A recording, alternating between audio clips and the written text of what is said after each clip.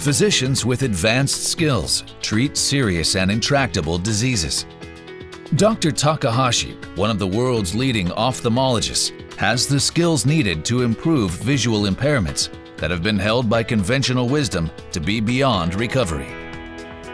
However, the number of physicians with these special techniques and advanced skills is very limited, as is the number of patients who are fortunate enough to receive treatment at their hands.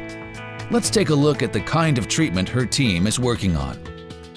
We try to improve patients' vision by creating special cellular sheets and transplanting them in their diseased retinas. We prepared these sheets by growing healthy cells from iPS cells that were produced from the patient's own cells. The surgical procedure involves removal of the problematic cells and then transplanting the sheet of healthy cells in their place. Our goal is improved vision. Why has this treatment not been more widely adopted? It's extremely difficult to grow high-quality cells to use for transplantation. Even on my team, we only have a few people capable of making these cells. Cells are alive and their state changes from one moment to the next. Moreover, the cells that we prepare must be specific for each patient's disease.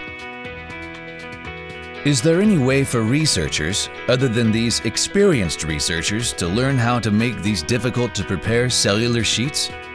Dr. Takahashi believes that the key lies in advanced technologies such as AI and robots.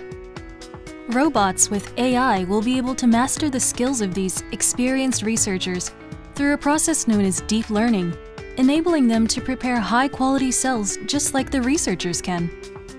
What's more, the lessons learned by one robot can be copied to other robots. We should be able to broaden adoption of this treatment by extending my team's skills and techniques, using technologies such as AI and robots. We emphasize a patient-centric approach in treatment. I aim to continue to offer high-quality treatment, using transplantable cells that are custom-made, not only mass-produced. An era in which Japan's state-of-the-art regenerative medicine is embraced worldwide is fast approaching.